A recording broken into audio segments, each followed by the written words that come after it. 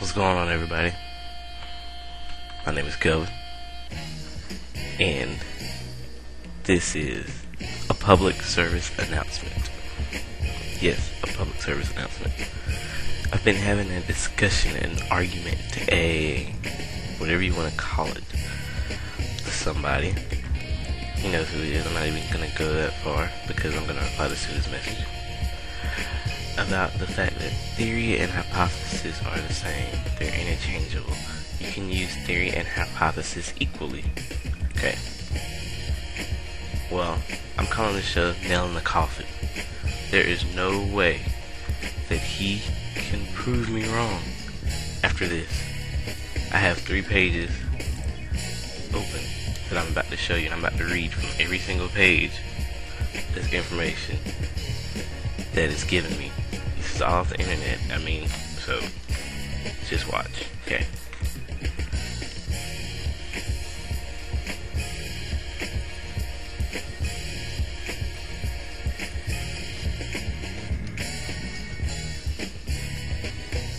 Alright. Had to switch it over to my desktop. Okay. This says scientific hypothesis, theory, law, definitions. We don't need law, but it's included. Words have precise meanings in science.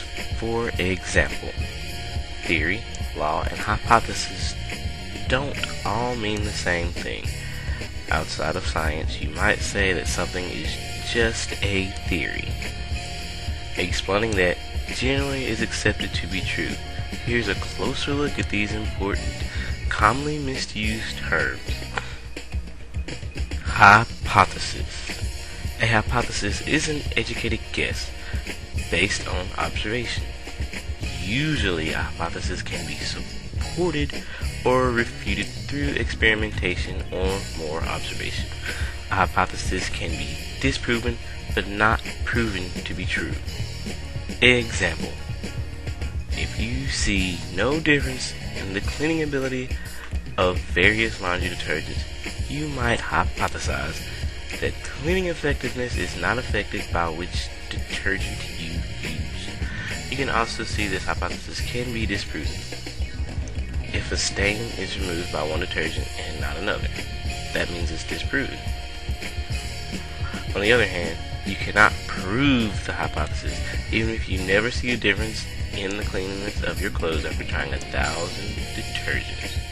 There might be one you haven't tried that could be different. Now let's go to theory. A scientific theory summarizes a hypothesis or group of hypotheses that have been supported with repeated testing.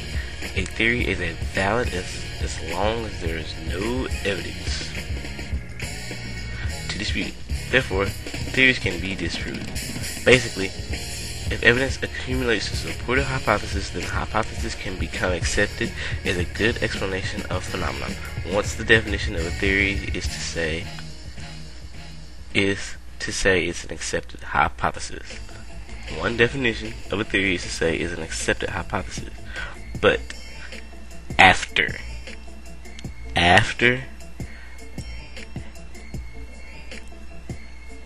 where's it at? After the testing. Okay, example. It is known that on June 30th, 1908, in Tuskegee, Siberia, there was an explosion equivalent to the detonation of about 15 million tons of TNT. Many hypotheses have been proposed of what caused this explosion. It is theorized that the explosion was caused by a natural extraterrestrial phenomenon and was not caused by man. Is this theory a fact? Since you were asking me about that. No, the event is a recorded fact.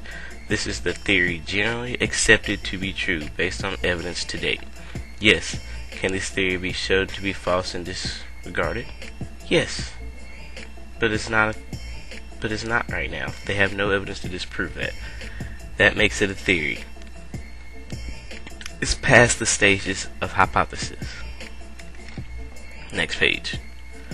Defining the words. I didn't do this. This is somebody's own Yahoo questions thing, and I was just looking around and I found it. Okay.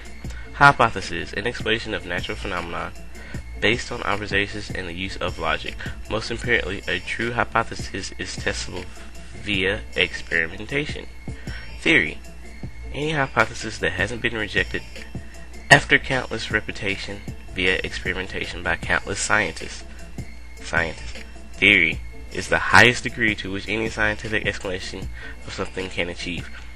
Therefore, the mantra of it is just a theory is pathetic and carries absolutely no weight with someone who has even a basic understanding of science. I have a blah blah blah blah blah. Just read it. I assumed you were looking for scientific definitions of these terms rather than the classical ones. If I assume wrong, please forgive me. But we already know what you and I are talking about. We're talking about scientific definitions. Here's the last page of the three. A theory is a well-established principle that has been developed to explain some aspect of the natural world. A theory arises from repeated observation and testing and incorporates facts, laws, predictions, and tested hypotheses that were widely accepted. A hypothesis is a specific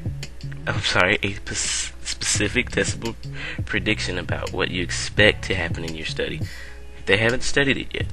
For example, a study designed to look at the relationship between study habits and test anxiety might have a hypothesis that states the study is designed to access the hypothesis that the students with better study habits will suffer less test anxiety.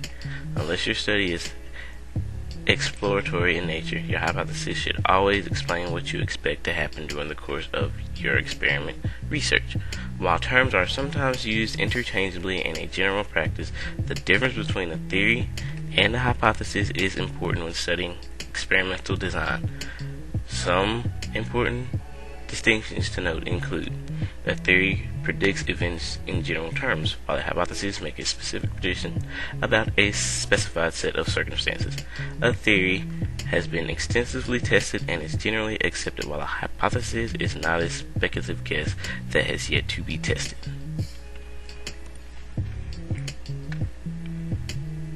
Wow, that was mind-blowing. Very mind-blowing. Okay, that took me 7 minutes and 50 seconds to do, but that's okay. I can deal with that, you know? Because it's a point that I'll be proven. Sorry if you thought this was going to be a video of me apologizing because I'm wrong. No, because I knew I was right the whole time. You're refusing to accept the fact that you're wrong, okay? How do you disprove me now? How can you prove me wrong? Let's see what else you have in your little bag of tricks to say that I'm not right. Because all this information that I just showed you, and I'm sure if anybody else who watches this video will probably agree with me that hypothesis and theory are not the same thing. Alright. Bye. This discussion is closed and over. That's why I'm calling it the nail in the coffin.